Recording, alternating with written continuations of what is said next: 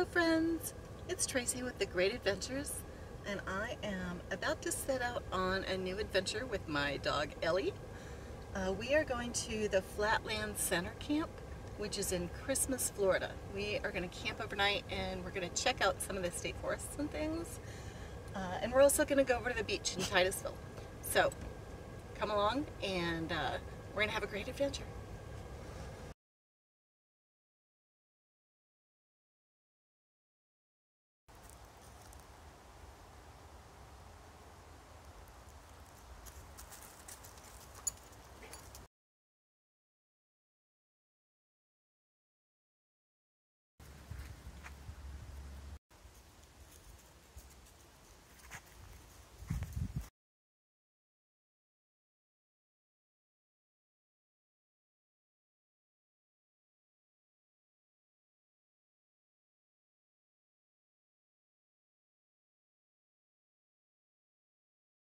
So Ellie's hot.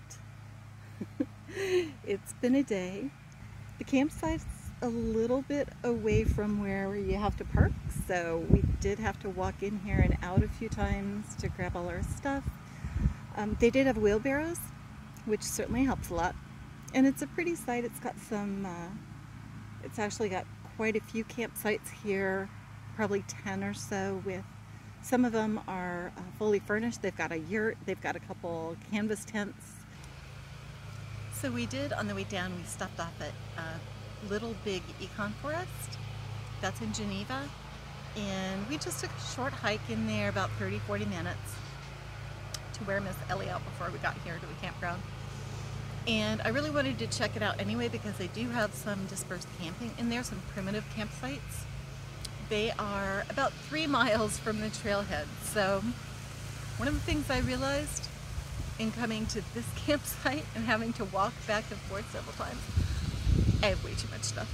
I have too much stuff. So I have to figure out how to pare that down and be able to, you know, go into a little bit more primitive area. Hello friends. So we have got everything set up at our campsite. Our campsite is actually pretty cute. It was a little sunny when we got here, but now it's pretty much full shade and it's about 5:30. So not bad at all. We've got a nice cool breeze. It has been a little bit warm today, and I'm going to say that a mistake that I made was to not bring my little battery operated fan. It would have been helpful and Ellie would have loved it. She's a hot dog. She's a hot dog. But the campsite is cute. It's got a dispersed camps and a couple of yurts for rental, and they're all set up so that you can just come in. You don't even have to have your own equipment or anything, so that's nice. My campsite, and I'll show you a little panorama. It's got a little pond here, and which is very empty because we've had a drought. It's been very, very dry in Florida for the last several months, so all the water is down. But other than that, we're a little bit far away from neighbors. There were some other dogs here that are a little aggressive, and Ellie doesn't like that very much, so we almost had a confrontation, but that's going to happen sometimes. Yeah. Come on, break it up. Well, that's not breaking it up. Break it up for me. Okay, that's good. Break it again. Good girl. Here's my working dog. Break up that firewood.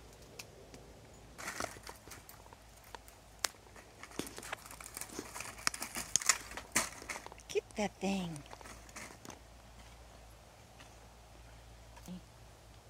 You are the star of the show.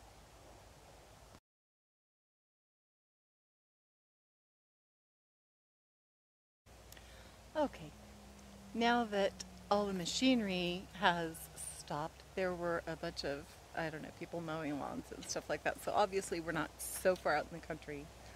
There are neighbors all around. But we're on 5 acres and it's nice. It's very pretty. I'm going to show you kind of a panoramic view of where we are staying. View of our campsite.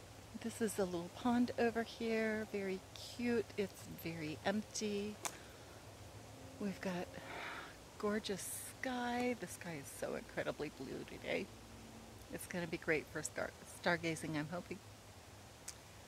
And around here is our little campsite, and we've got the tent up. We are ready for whatever. It's not going to rain tonight, so we should be absolutely perfect without the sky flap.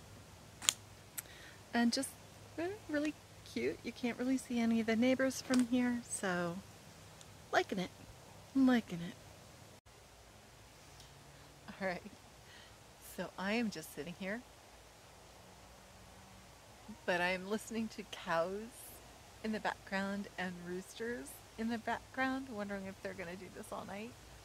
Okay, so we are apparently right at the next door neighbor's fence, and lo and behold, here's the cow.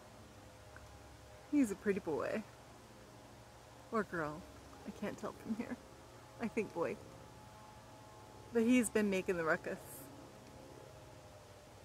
And I think there's the chicken house right there in the background. So that's where the rooster and the cow calls have been coming from.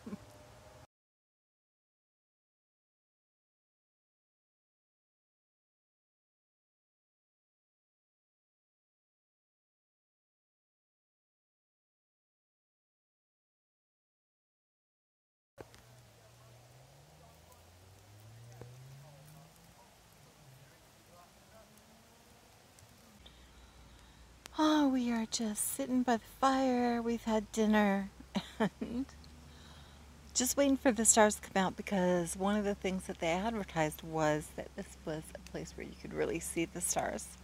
So I will let you know how that goes. Okay, so we are bedding down for the night, and it seems like my strategy worked, bringing the cushion off the sofa bed. She's liking it, and I got the other bed to myself. So it's pretty early morning, and there aren't really any trails or anything around here, so we are going to go look for a place for Ellie to poop.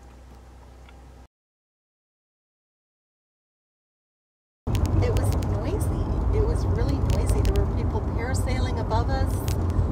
There was lots of machinery, and I think it's pretty close to the airport, so we didn't really have a lot of background noise, which wasn't what I was looking for. And there were dogs barking all night long, literally all night long. It does get pretty dark at night, so you can see the stars pretty well, and that's one of the reasons I like going out into the state forests. But it was okay. It was okay. So I made a rookie mistake, and I totally forgot to bring my coffee filter. I have one of the little small ones that just makes 1 cup at a time, and it's a pour over, and I forgot it. I remembered the coffee, but I forgot that. So before we go on trails today, we are going to stop and get some coffee.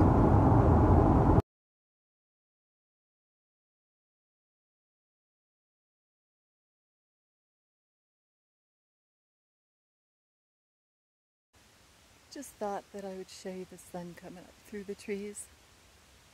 It's just gorgeous.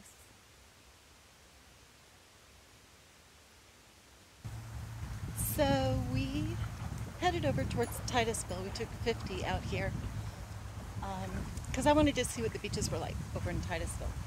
So as we came up 50, I noticed that there were a whole bunch of parking places. A lot of them were very well visited, but I found this one that's kind of secluded right off of 50, and you can get right down to the beach. Some of the trails are a little bit hard to navigate, but this one is easy. But you can see how gorgeous it is. This is actually on the intercoastal, so we're not at the beach, but this will do for now.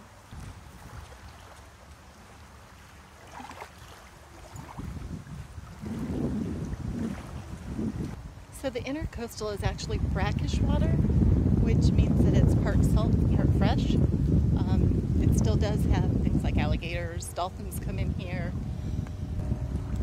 People do a lot of fishing on this waterway.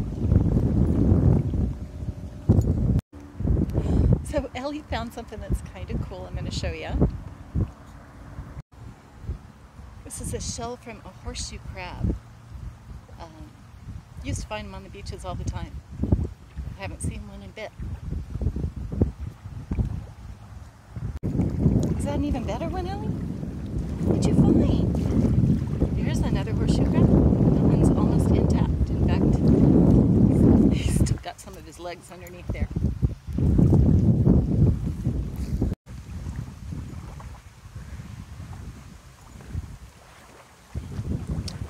What else are you going to find, Miss Ellie?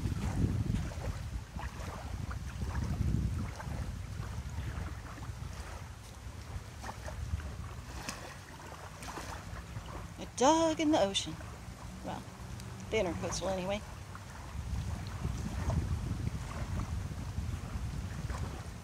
One thing I will say about this place is there's a lot of garbage. They could definitely do some cleanup.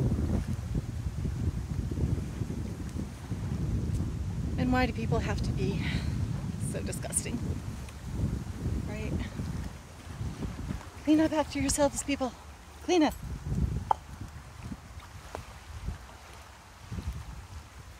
A lot of vegetation here. Trying not to mash it down. Alright, and I'm in a lot of horseshoe crabs. Must be a main food source for the birds around here. Okay, I gotta focus on my dog or I'm gonna fall over.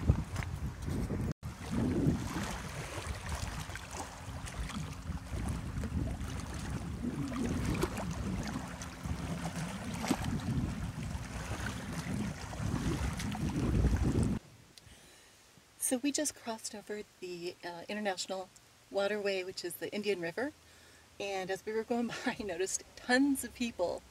There's a walkway up there across a whole bridge, and tons of people have parked right before on either side of the highway. And they've walked up, and there's a ton of pelicans out here, so we're going to get out really quick and just get some shots of them. Why you make this so hard, Doggo? Okay, so somebody's been having a feast. Look at all these. Somebody is just chomping.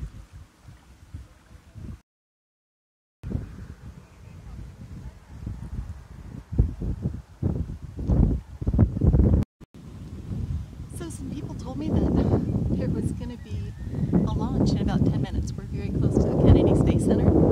Man, there must be a school of fish over there.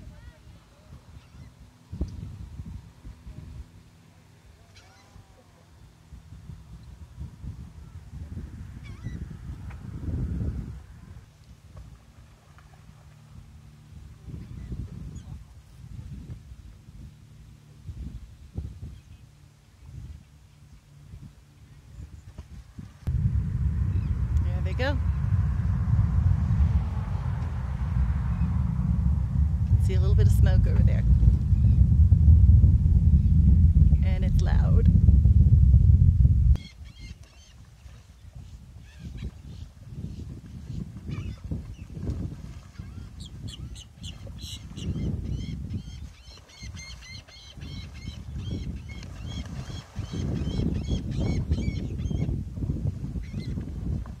Yeah, got distracted by them. Whoa!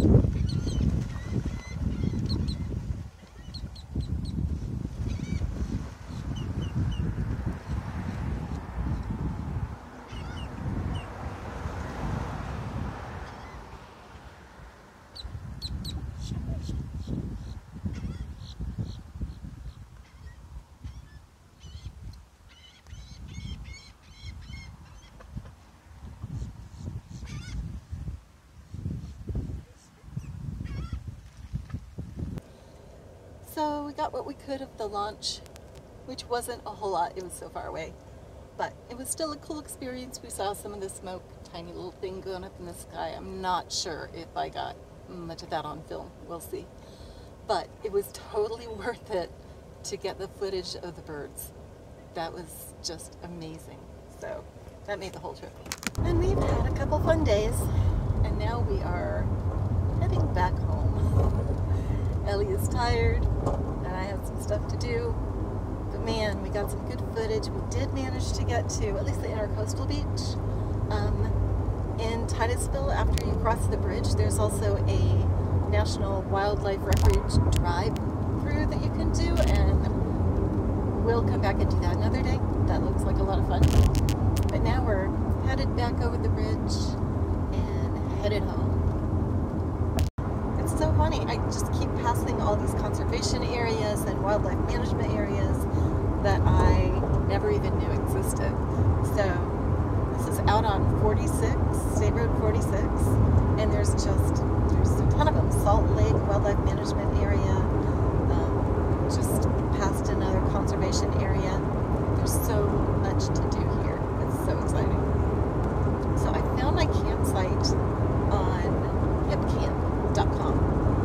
It's a great website. You can go on there and tell them, the basic location you're looking for, what you want as far as amenities, and they make recommendations based on location.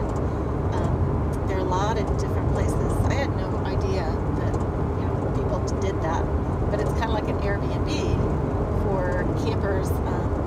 This place, it was neat. I mean, if you didn't have a tent, you could rent one of their yurts, or they also have a couple canvas tents that you could rent, and it was cheap.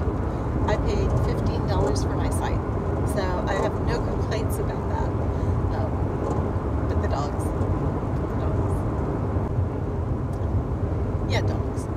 Barking all night. I mean, not even like howling. No, these were yappy dogs.